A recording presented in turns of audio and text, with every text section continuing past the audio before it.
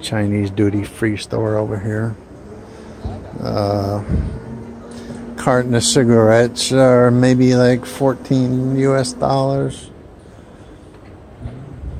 Some are cheaper, some are more expensive.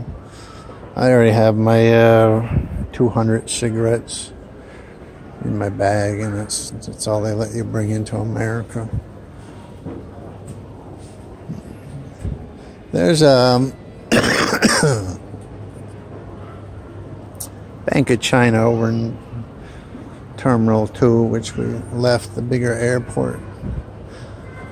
I was in there one day at the end of my trip, just depositing some money, opening up an account.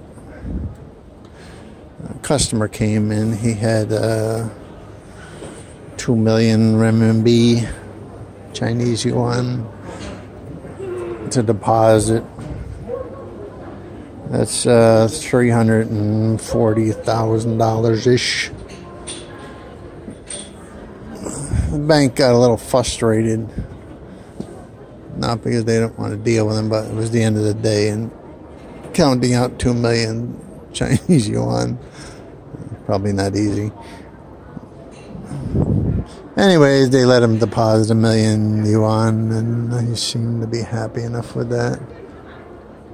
But my point being that in America, you bring in $1 million, $2 million, or $350,000 into the airport.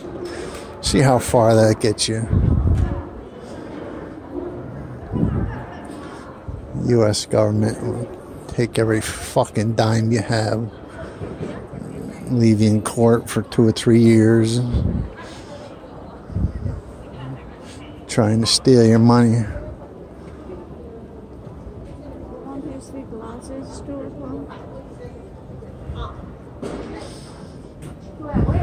Anyways,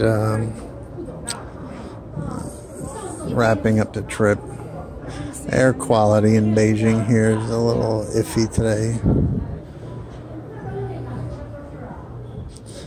I bought some sunglasses when I was here. They're nice stuff. Paid like $5 a pair for some nice polarized sunglasses.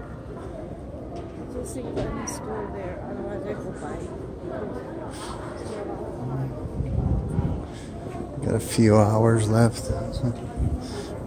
No, currency exchange shop. I have 10,000 yuan. Actually, I probably got a little more than that. Brought back for if somebody wants to travel to China. Don't have to go through the fear of not having money when they get here. 10,000 yuan will get you through quite a bit.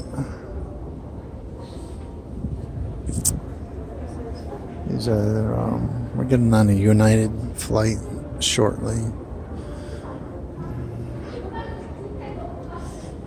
Yeah, a little bit of haze in the air today. I haven't been outside except to get from the car into the airport. It's typical air out there. It's nothing better, nothing worse. Can't see the blue sky, but a lot of people claim it's just moisture, which I don't know. I've been here 3 weeks, and I got a little cough. I don't know, that's exposure to all the Chinese people's germs that I'm not used to or what, but find out when I get home.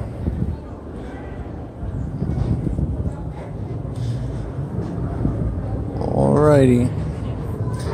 Checking off for the last time, I suppose.